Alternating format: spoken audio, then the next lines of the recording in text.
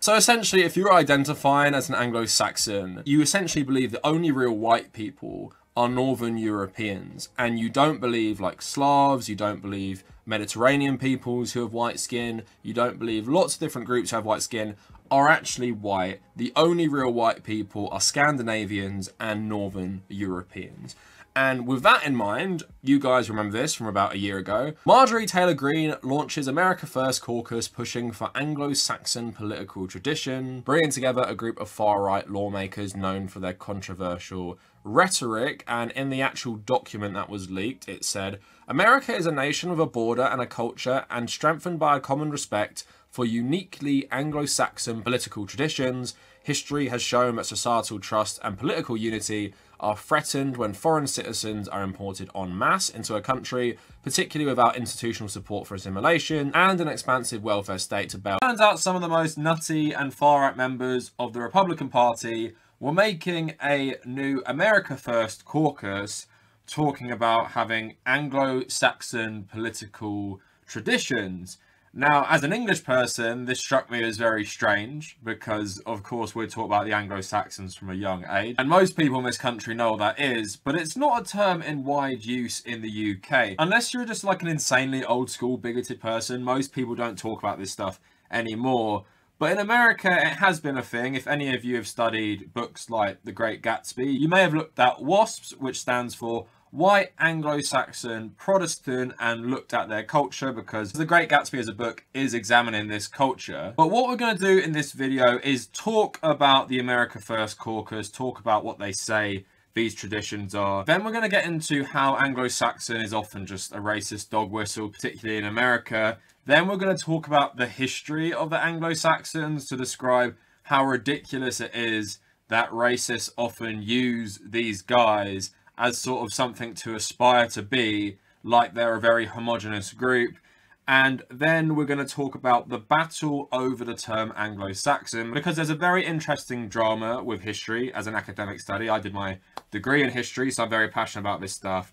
But it's about the field of Anglo-Saxon history and how historically it's been used to push racism. But I thought I'd start off with what gave me the idea for this video, and of course I already mentioned it, but let's get into Vice's coverage of the story. So Marjorie Taylor Greene, Matt Gaetz launch Anglo-Saxon America First caucus. A group of the House's most extreme right-wing Republicans is launching a new caucus to push President Trump's values. So they also said they have an explicit pledge to push Anglo-Saxon political traditions. So scandal-plagued Florida GOP rep Matt Gaetz announced he was joining Marjorie Taylor Greene's new America First caucus group on Friday, just hours after a draft memo leaked that outlined the organization's barely veiled racism. The 7-page memo states the group has been formed to follow in President Trump's footsteps and potentially step on some toes and sacrifice sacred cows for the good of the American nation. America is a nation with a border, a culture,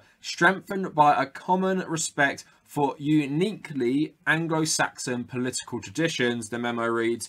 History has shown that societal trust and political unity are threatened when foreign citizens are imported en masse into a country, particularly without institutional support for assimilation and an expansive welfare state to bail them out should they fail to contribute positively to this country. So the racism there is very overt, but someone leaked part of it, so I want to get into it more. We've already read part of it. So here are some eye-popping sections of the literature, so under the immigration section, so part of what I've already read, but then it goes on to say, while certain economic and financial interest groups benefit immensely from mass immigration, legal as well as illegal, and the aggregate output of the country increases, the reality of large segments of the society, as well as the long-term existential future of America as a unique country of a unique culture and a unique identity, is being put at unnecessary risk, is something our leaders cannot afford to ignore. So under the infrastructure section, we'll work towards an infrastructure that reflects architectural, engineering and aesthetic value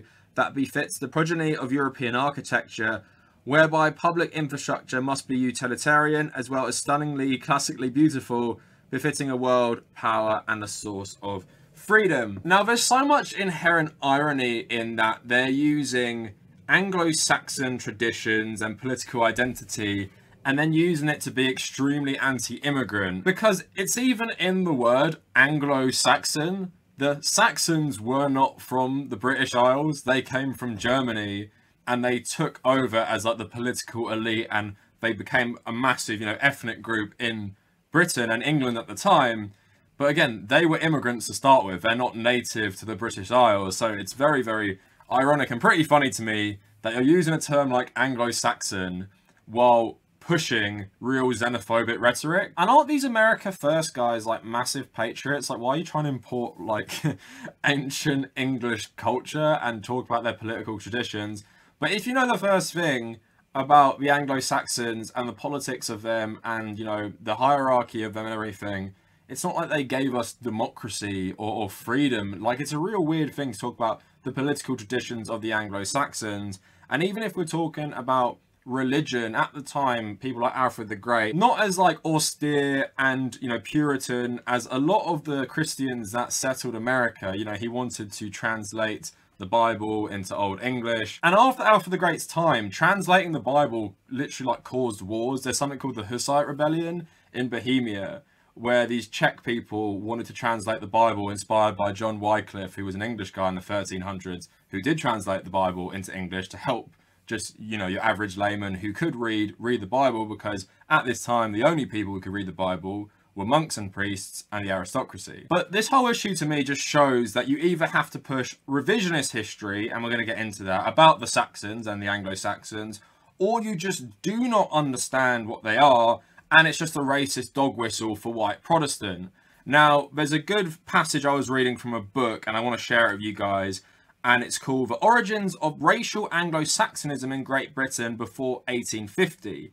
So this isn't anything new, and it happened in Britain as well, where Anglo-Saxonism stopped meaning like Alfred the Great and Athelstan, the first real king of England, who were Saxons, and started meaning something very exclusionary, where you just put certain people on a pedestal as these are like the superior race, and these people are the owners of Europe or the owners of England. So just want to read this for you quick. So by Reginald Horsman, although a belief in Anglo-Saxon racial superiority was a vital ingredient in English and American thought of the 19th century, the study of this belief has been largely neglected by historians.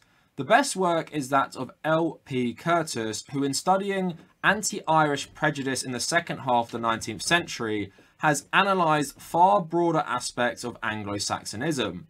Curtis points out that this Anglo-Saxonism of the middle and late 19th century was far different from the earlier 16th and 17th century adulation of the Anglo-Saxon period as a golden age of free institutions. A belief in Anglo-Saxons' freedom, once used to defend popular liberties, had by the middle of the 19th century been transformed into a rationale for the domination of peoples throughout the world. The heyday of Anglo-Saxonism came in the late 19th century, but the essential transformation had occurred earlier. Although Curtis has effectively analysed aspects of Anglo-Saxonism in the last half of the 19th century, little detailed attention has been devoted to the process by which earlier stress on Anglo-Saxon liberties was by 1850 transformed into a racist doctrine. The myth of Anglo-Saxon England had its origins in the 16th century. The break with Rome and the creation of an English church stimulated an interest in the primitive Anglo-Saxon church. Reformers wished to demonstrate that England was merely returning to older, purer religious practices dating from before the Norman conquest, practices which had been lost in subsequent centuries. Now that is pretty interesting, talking about how this vision of Anglo-Saxon England just changed throughout the centuries. And he's talking about there is when Henry VIII built the Church of England, and England essentially became Protestant, and some people saw that as Henry VIII taking it back to Alfred the Great's time, where the English church was more independent. But he talks about anti-Irish racism there, and like I said, a lot of fascist and far-right people believe in this Anglo-Saxon thing, because Anglo-Saxon culture and English culture at the time was a mixture of Old English, German peoples and other peoples from like the Netherlands, of course people from Norway and Denmark, and it's not surprising this sort of groups are seen as, old Nazis like Nazi Germany, as, the pure races of Europe and the masters of Europe as well.